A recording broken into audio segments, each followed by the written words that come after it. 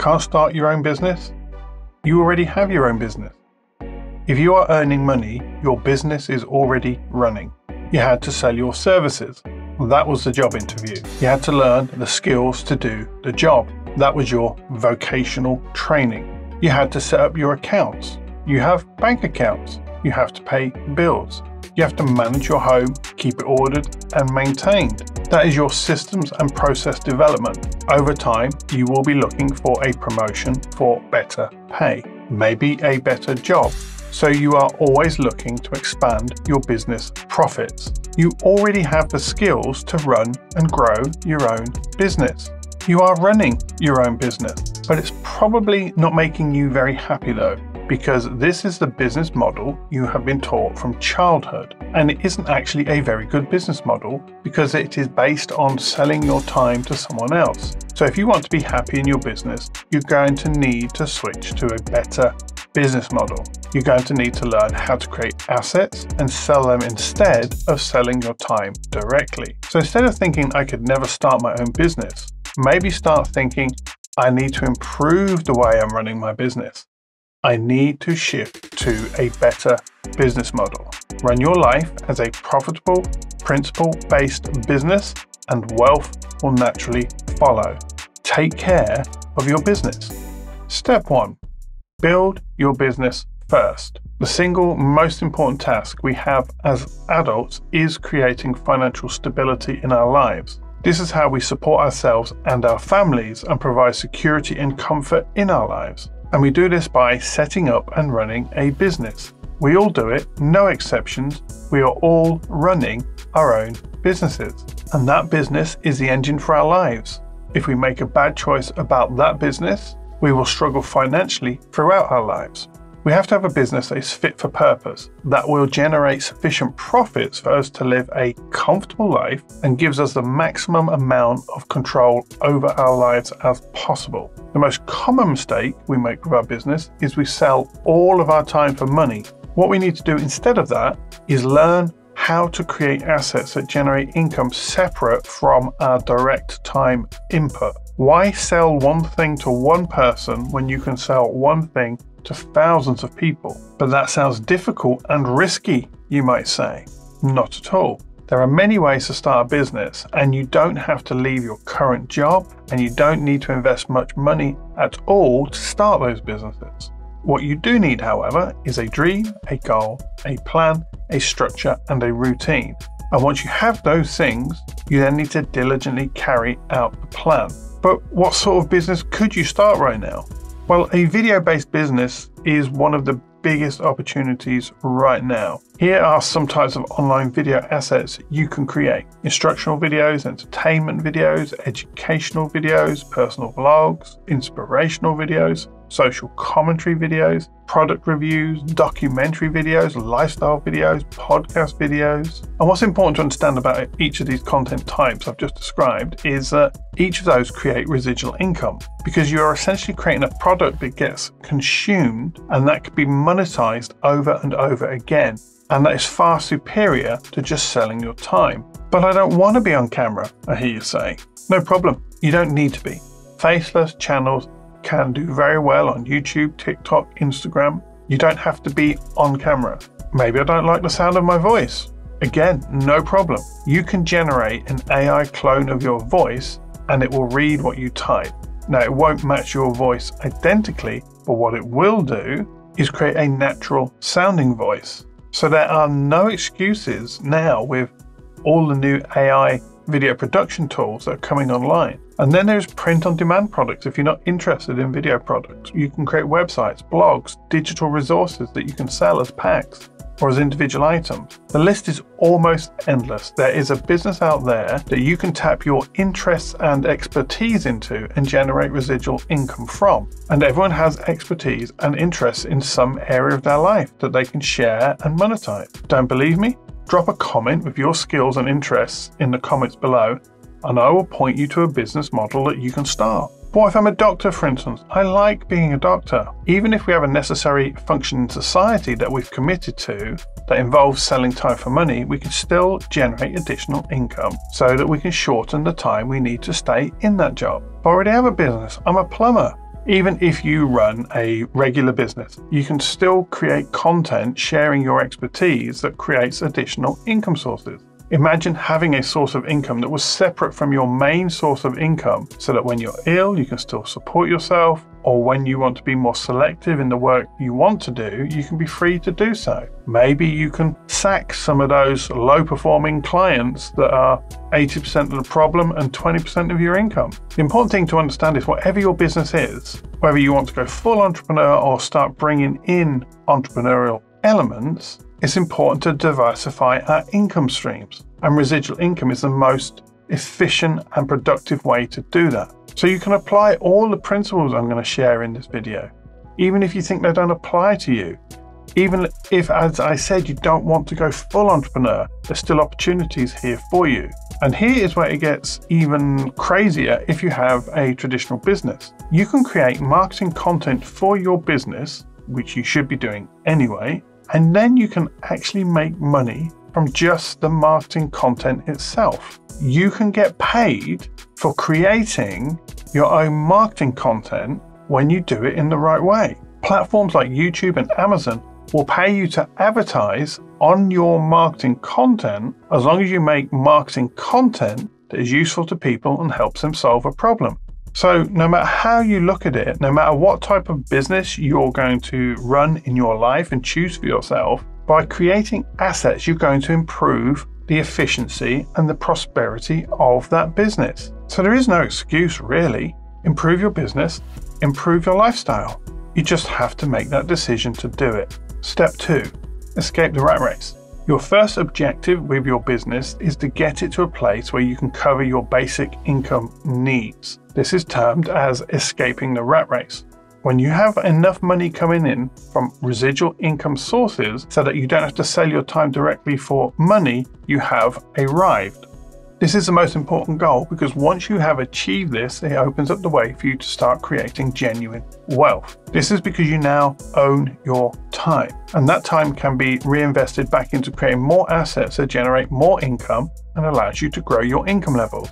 Owning your own time enables you to really start generating wealth. This is why genuine wealth is about getting control of your time, not your money. The man who lives on £3,000 a month in a simple house and decides what he does with his time every day of his life is going to have achieved contentment and happiness. Whereas the man who earns £50,000 a month working for a global corporation and is expected to work 60 to 80 hours a week and put his job before his family is going to be miserable long term when the pressures and conflicts start to manifest in his job and in his home. I always find it interesting listening to friends who are in the rat race, and they are saying how much they hate their job and how miserable it makes them, and how Doris at work is such a pain to work with, and how the boss is such a mean person. And yet every time they come up with the same solution to the problem.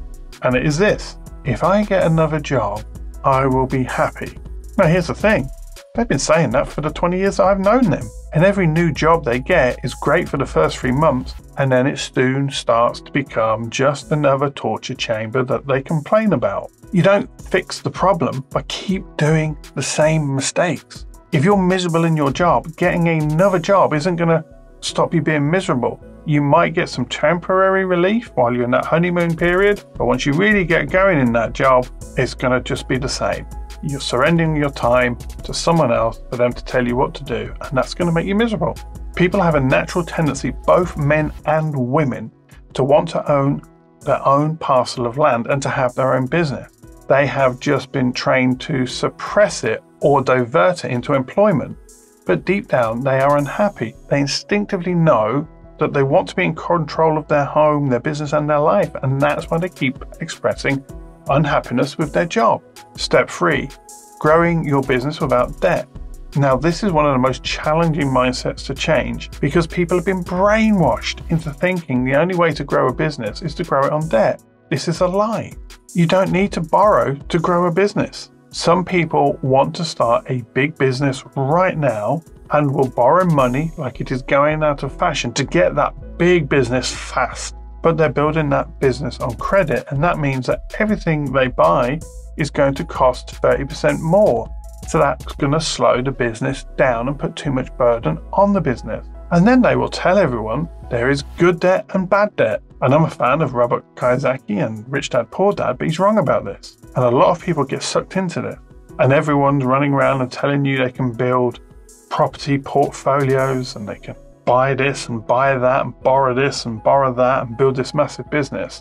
And it seems to be working. And then the next recession swings around and all of a sudden they are having to sell off assets just to survive the higher interest rates that typically drive recessions, that and money printing, and they get caught out. And I'm seeing a lot of that right now. There's a lot of videos on YouTube right now about, oh, the government's changed this policy, or the banks have put this up, or landlords are going to be really hit with this. There's a lot of people going to be struggling very soon. It's going to be a dark time for people that have built their businesses based on debt. And this is the danger of building on debt. When the economy is in a growth phase, debt can be used to generate wealth. But the minute it goes into a recession, that same debt will then become a prison for the borrower. The banks will put up the interest rates, they do it every time, and then people start to sell the houses and the assets and panicking because all of a sudden that asset that they bought on debt is now a liability that they bought on debt. The property price might go down a bit and all of a sudden the banks can start recalling portions of the mortgage amount in certain parts of the world. The pressure starts to mount. And the only ones that escape from this are the ones who break free from their debt addiction. Do you know who gets rich in a recession? Those people who have those cash-based businesses. That's when they buy properties and other businesses below 20 to 80% of their real value and either strip them of their assets or quickly turn them over and make a quick profit, or just build up their portfolio because they're not buying based on debt.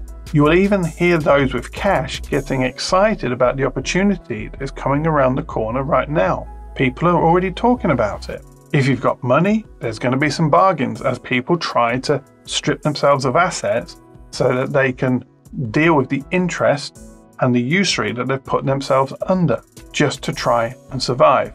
Start watching out for all those houses and business properties that are being offered up for auction. I'm starting to see a lot of them turning up. It's happening right in front of our eyes. It's the same every time. Because when money gets tight, when interest rates go up, people have to sell off their assets and possessions to furnish their debt. And people with cash are just sitting around waiting for desperate people to sell their assets and possessions at below market value. If you've got cash right now, things have never been easier and cheaper to buy because people are desperate to raise cash. Cash rules in a debt-based economy. So how do you do it then? How do you grow your business without injecting loads of debt-laden, interest-heavy cash into it? Well, it's one thing to tell you what not to do, it's quite another to tell you what to do. But let me give it a go. The first thing to do is start a small business. Use what you have to start your business. Make do with the basic equipment you can get your hands on. Control your expenditure. Keep it to a minimum. Don't go listening to all those YouTubers out there if you're starting a video-based production business that are telling you that a 4K video camera that's £4,000 of all these different functions, 4K, 120 FPS is something you need. It's not true. Your iPhone will do. Get a cheap mic, use your iPhone, a cheap set of lights, and you're off. People care more about the content itself that you're creating than what camera you use to create that content. Control your expenditure. Keep your expenditure to a minimum. And this then is the key. If you remember anything from this video, remember this point. Live as simply as you can so that you can maximize as much of your profits as you can.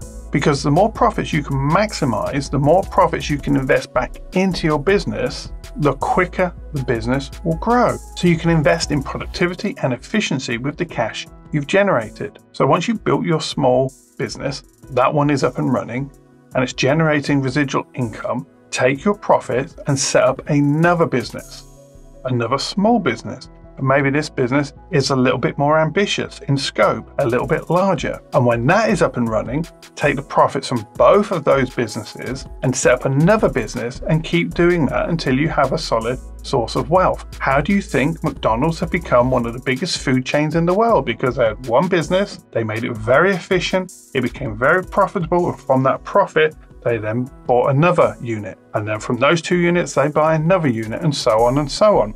And if you look at McDonald's right now, what are they doing? They're automating their McDonald's stores. There was an article the other week about the first fully automated McDonald's that doesn't even have staff. They want that business to be so residual that one person, one manager or 2 managers can be there on a shift and run the whole thing. So there you can see the principle in action. Now this is also then going to protect you in times of trouble, because you've got all these different businesses, and that means you've got diversified income streams. So if one goes down, you have another to fall back on. Now, the reason people often borrow is because they want their business to grow quicker than it naturally should, or they want a business that is too expensive for them straight away. They want a big business right now. They want to jump right to the end of the entrepreneurial process because they're trying to get rich. Don't try to move too quickly. You will end up just taking longer to get there, or what's typically the case, not get there at all. What doesn't help is every now and again you'll hear the story how I became a millionaire and a multimillionaire in 3 years and 2 years, and that's very rare. Most people who try this fail. So what some people do to avoid this is they'll borrow on the up, and then they'll be lucky enough to time it so that they've divested themselves of their debt, and the assets they have are then all cash rich assets. But very, very, very, very few people do that. Once you get addicted to debt for building a business, you will keep using debt. This is why the parable about the hare and the tortoise rings so true. They started a race, the hare shot off, fell asleep halfway, got distracted. The tortoise just took his time, got to the finish line. Hare wakes up. Oh, what happened? Tortoise has beat me. How did that happen? A diligent plan for your business leads to success. Hastiness always leads to poverty, and borrowing money to try and grow your business quickly is hastiness. So if you really focus on controlling costs, reinvestment, and increasing profitability, your business will grow and generate genuine wealth. Now, obviously you do need a business that has genuine demand, and you need to know how to get that business in front of people so that you can sell your products. But those are not issues if you invest in some good training and commit to a process of education to master those skills. And the fact you're actually watching this video means you have already shown a commitment to education. So well done for that. Step 4, enter your dream life. Once you've learned how to build one residual income generating business, you will know how to build another, but this time it will be quicker because you'll have made your mistakes and learned from them, and you've learned the principles that you need to adopt to build a business. And then as you keep repeating this process, you start to generate exponential growth in your profits because you're mastering entrepreneurship itself. This then means you will get to a place where you will be able to buy your dream home, your dream life with cash. Yes, with cash. People do it all the time because they have learned to follow entrepreneurial principles and learn to diligently apply them to a well-defined plan. And with the advent of online entrepreneurship and now the efficiency granted with AI technologies, it has never been easier than to start and grow an online business. Now, it cannot be that easy, I hear people say. Well, first of all, I didn't say it'd be easy, but why do people object to this observably true option in life? Why is it such an alien thought that you can buy a house with cash? Now, this is such an alien thought because we've been trained to go to university, get in debt, buy a car, get in debt, buy a house, get in debt, and stay in debt for 40 or 50 years. Do you realize that a university is just a business that creates assets for the banks? The student enters at the beginning of the production line and leaves the production line with the skills that they need to generate an income for themselves, but they also leave with a massive amount of debt to the banks. So they have a small piece of the pie. The banks also want their part of that piece of the pie. But most importantly of all, they've been trained that debt is the path to acquiring a better life. That debt is a way to acquire an education and to do better for themselves in life. Now, I don't know about you, but that sounds like a brilliant business plan for the banks. A great source of residual income for the banking system. That is one well-trained asset. We are trained to generate debt-based income for the banks for the next 50 years of our life. Now they control you. Control what you do with your time and what you do with your money because they have a cut of everything and they have a say in everything. Upset the banks, they take everything from you. The whole of the Western economy is built on this system of usury, this banking system, that indebts people so that someone, the banks, can make a profit from them. But here's the kicker. The people that are in debt are so well trained, they don't even question it a lot of the time. It's only when conditions get really extreme that they start to realize the trap they've been caught up in. And we can complain about the banks all we want, But if we enter into that, and I'm talking from personal experience, we are complicit in the system. We can only blame ourselves. So we have to break that conditioning, that mindset. If we're going to find any peace in life, if we're going to find any freedom to be ourselves in life, we have to choose a better way, because no matter how hard it is to turn ourselves into an entrepreneur, and it's not easy, no matter how hard it is to overcome our limiting beliefs, and that's not easy either, it is much harder to be a wage slave and submit to a life of servitude to the system and to the banks. There is a big highway that everyone is slowly marching down. They're all packed tightly together. And besides the highway is a small dirt track that a few people learn to use that ends up being quicker and more efficient than that fancy concrete highway, because it provides shortcuts to get to the end destination through objective principles. It isn't as busy and it is much more enjoyable to walk on. Now take a good long look at that little dirt track. You may well find your way onto it. So you have to understand that there are two ways to run your business, your life's business. One is from a position of profit and one is from a position of debt. One puts you in charge of your life and one puts the system and the banks in charge of your life. Whatever you decide to do is your choice, of course. I am just here to offer you a different perspective. So in summary, to build your dream life, these are the things you need to do. Build your business, take care of business, then take care of your basic needs. Avoid debt at all costs. Invest your profits from simplification and improving your business back into your business. Don't buy trinkets and toys, build your business. And then create new businesses. Build multiple businesses that are creating residual income for you. And then when you have enough profit from all of that, you can buy that dream life that you've always wanted. You can leave the simple life behind and start enjoying a lifestyle without the heavy debt costs, depression, and misery that often comes from the way the system encourages you to run your own business. So I encourage you to have a really good think about some of the things we're talking about here. And please like and subscribe if you're enjoying the content, and just drop a comment below with your thoughts about any of this stuff. I like to engage with the viewers of the channel and I like to hear from you. If you're starting a new business, and one of the things you're going to need is marketing training. I have a free course on online marketing and sales, which comes with an exam and certification. That's on my website, and I'll put a link to that in the description below. I also run a Business Buddies training community where there's 58 hours of advanced premium training on all things to do with entrepreneurship, and where you can get my direct help in growing an online business. That's also on the link that I will put in the description below. Thanks for watching. I look forward to catching up with you in the next video.